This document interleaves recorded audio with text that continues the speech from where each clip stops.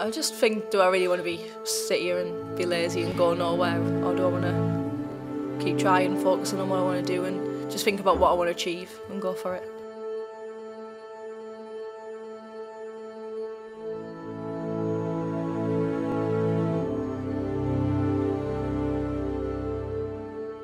Relax, think about what you're going to do, get your head in the right place.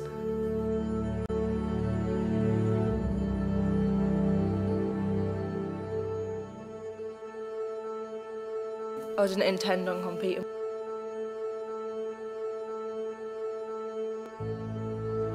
I thought it would have been scary when I very first started it, but I think because the adrenaline's gone, you just don't realise that it's happening.